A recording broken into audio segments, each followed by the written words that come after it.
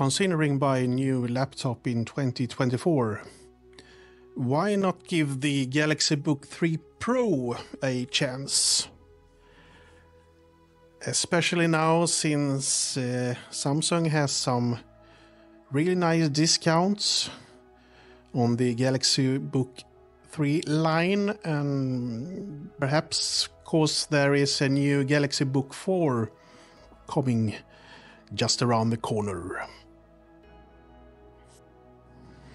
I've had my Galaxy Book 3 Pro for about 7 months, and if there wasn't for two things, I would give it 10 out of 10. Cheers from Sweden and welcome to my channel. I post videos about being productive on your Samsung devices, so if you enjoy this type of content, please subscribe for more. I've edited thousands of wedding photos in Lightroom using the Galaxy Book 3 Pro, and I've also edited a somewhat smaller amount of videos in CapCut on this laptop.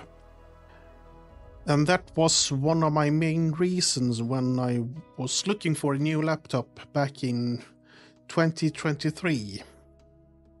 I needed a new laptop for my wedding photo business and also to edit videos on. And I wanted plenty of storage and a decent amount of RAM. Since I'm a Samsung dude, I wanted a laptop from Samsung. Cause Apple is not the only one that has an ecosystem. Quick share, multi-control, second screen, Galaxy Buds. All of that is a part of the Galaxy ecosystem, and when you're used to use these things, there can only be one brand. I must admit that I first wanted the Galaxy Book 3 Pro Ultra, but then I saw the price here in Sweden. For almost half that price, tax included, I could buy the regular Galaxy Book 3 Pro instead. Yes, the Ultra model has a more powerful CPU with more RAM, dedicated GPU, but for my use case I didn't need that power. If I have to wait a few minutes more when exporting a video, well, I couldn't care less. Same when exporting a few thousands of photos in Lightroom.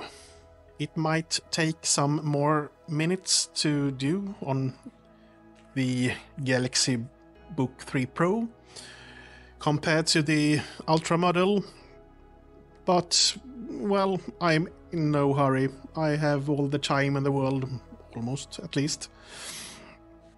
I usually work with my Galaxy Book 3 Pro as a desktop computer instead of a laptop. It's connected to my 32-inch Samsung Viewfinity S8 via Thunderbolt. To my right, I have the Galaxy Tab S8 Ultra connected via multi-control, which can be handy when, for instance, editing videos. I can have the script open on the tablet for easy reference while editing on the laptop.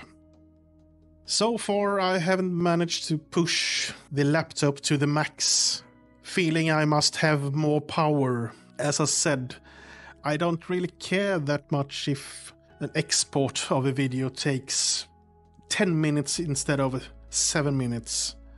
Perhaps if I did longer videos, like 30 or 40 minutes videos, I might care more cause I had to wait longer for the export. But, well, I don't do longer videos, so problem solved. Same in Lightroom. I've never felt editing and exporting thousands of photos takes too long time to do. This laptop is good enough. So that's why I can still recommend buying the Galaxy Book 3 Pro in 2024. It's good enough. plus the 16-inch 3K screen is amazing. It's big, bright, and colorful. I love it.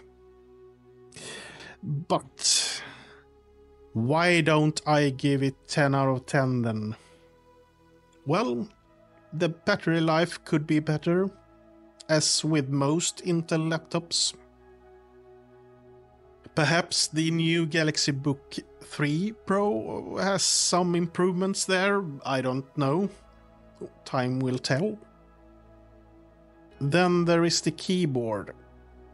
The typing experience is flawless, but the placement of the keyboard, well, it's not the best. At least if you're used to not having a numpad on the right side of the keyboard. This numpad shifts the rest of the keyboard to the left. And my muscle memory is used to have the keyboard more in the middle.